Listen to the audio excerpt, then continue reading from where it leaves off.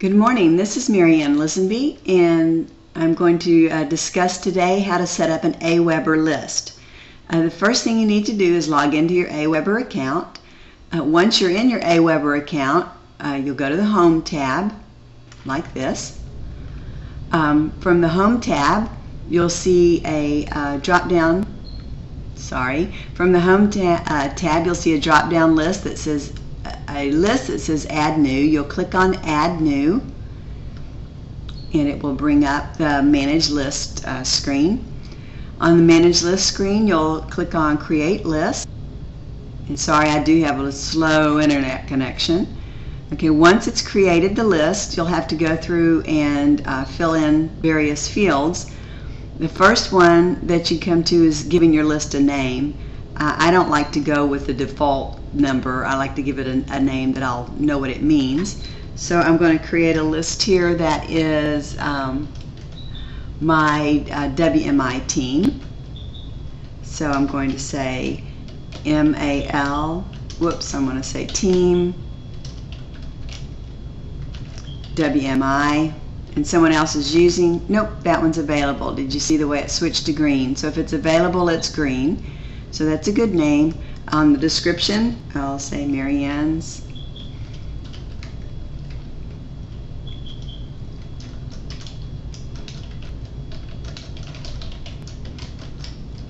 WMI list team, and after that you'll come down. It says allow leads to unsubscribe from more than one list at a time. This one, to stay CAN spam compliant, you really need to leave this checked. Even though I'd really prefer not to and let people unsubscribe from one, I leave it checked. Enable tracking of HTML messages on open rates, and yes, you want to do that. So then we save that part. One weird thing about Aweber is sometimes it'll have multiple things you have to create on the same page. You have to be careful to save each section as you do that. So we're going to come down to company branding. If you want to fill this in so that it will give your company name on the unsubscribe list and on the opt-in confirmation page, you can do that. So let's just make up something. I go by the name of Miss Independence.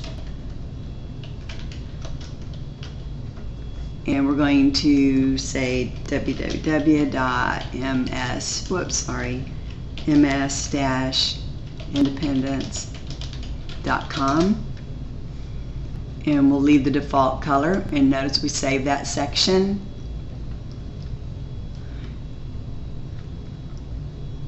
And it wants the HTTP at the beginning. Sorry, I left that off. And then we'll save it.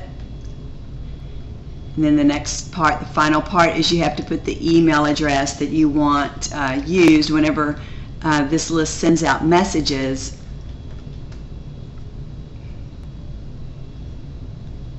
Whenever this list sends out messages, it will use this address. What is going on here? Why does it not like that? HTTP colon.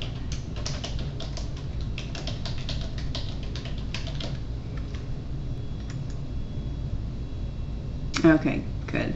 Like that one. Now we'll go down, and I use mary.ann at. And then you put the name that you want to appear, and you put your physical name.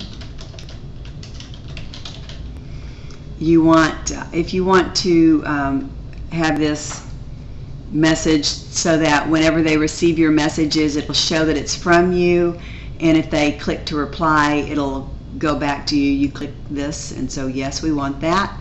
Notification means Aweber will notify you whenever someone subscribes to this list. Excuse me, so yes, we want that. And then we click Add. And it's been saved.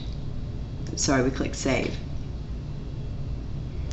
And that's it for setting up your list. So once again, this is Mary Ann Lisenby at www.miss MaryAnnListenbee.com. Thanks, and you have a great day.